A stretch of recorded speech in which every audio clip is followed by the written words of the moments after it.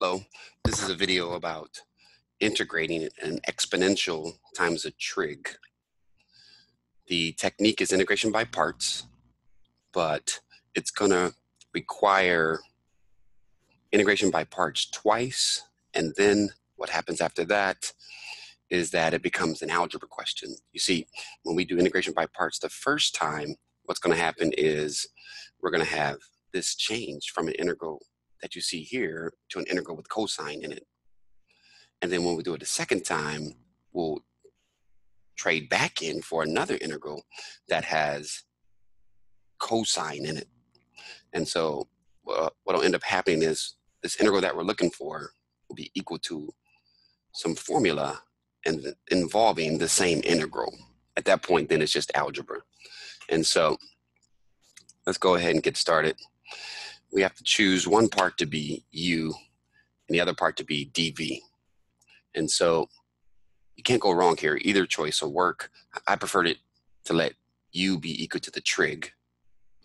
So over here on the right upper corner, we have u is equal to cosine x, and dv is e to the 2x dx. Okay, now remember, you're supposed to take the derivative of u and the antiderivative of dv. You see, the formula for integration by parts is that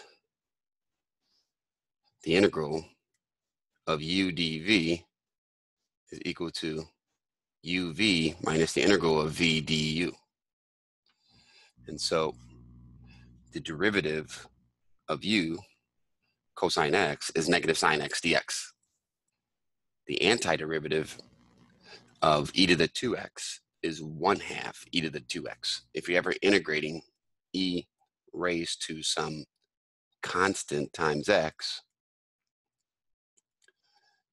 then what happens is you get the reciprocal of that constant as a multiplier. Just think if it was just e to the kx and you went to go try to take the derivative to get back, there'd be a chain rule that gives you a k, but there's no multiplier here. And so then that k must have canceled, and the reason why it has to cancel, we need that reciprocal there. So just remember, it comes up so often. You shouldn't have to do a u sub to show that part. So anyway, because of that, then every time you integrate e to the kx, you're going to get a factor of 1 over k multiplier. What I like to do then is draw in these arrows that display the formula for me. I multiply u and v together, and then I subtract the product of v and du. So this integral that I'm looking for is traded in for the product of u and v minus the integral of v du. Now, there is a minus for the formula, which shows up here.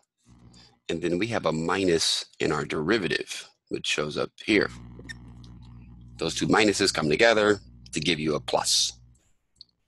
Got to be very careful with the signs on this question. Okay, I've turned the new integral blue.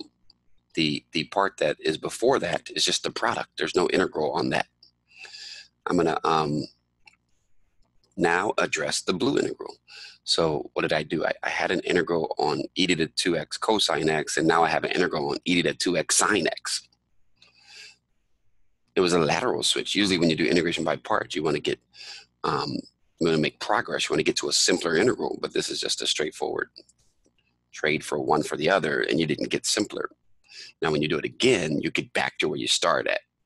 And so just be consistent with whatever you chose before. You should choose that again. I'll choose u to be sine x, and then dv is going to be e to the 2x dx. Let's take the half with it. Instead of pulling the half out, let's just keep it with it, and we'll replace this entire blue integral here. I apologize.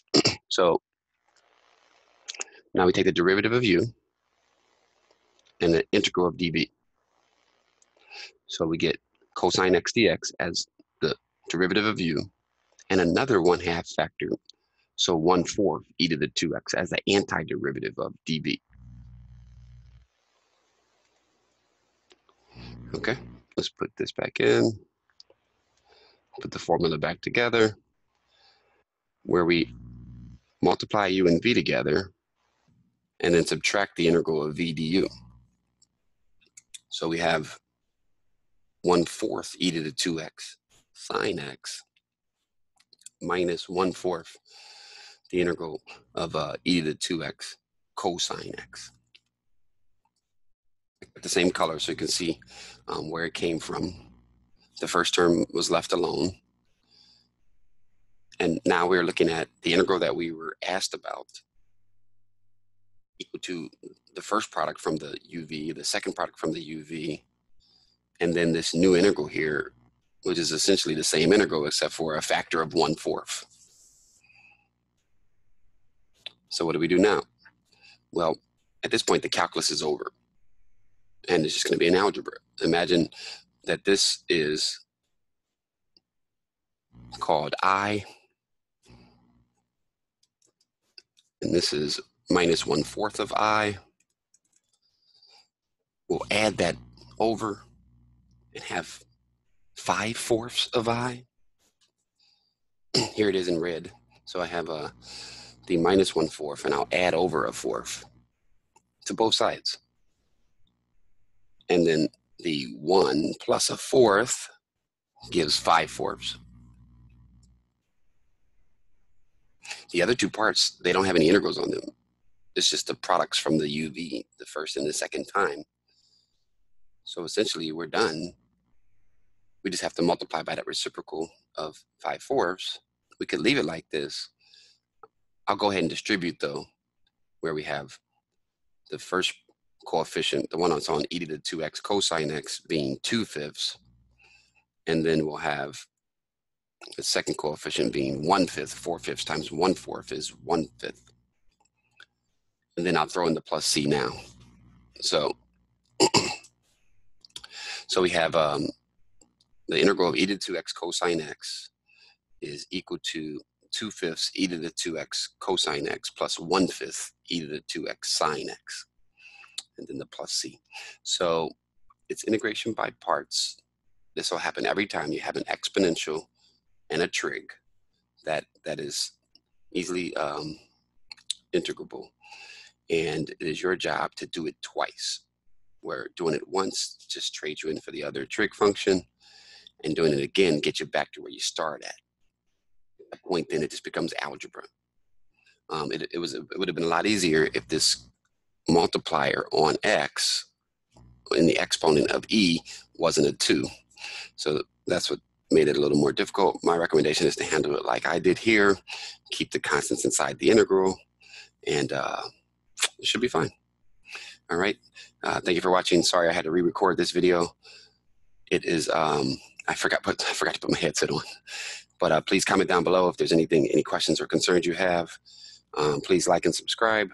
And in the description, you'll find a link to 2 workbooks that I sell. It's a workbook from this class, Calculus 2. It's 100 midterm questions with full solutions. And then I have one for Calc 3 as well. And then if you need any online math tutoring, I can help there too. The link is in the description. All right, thank you very much.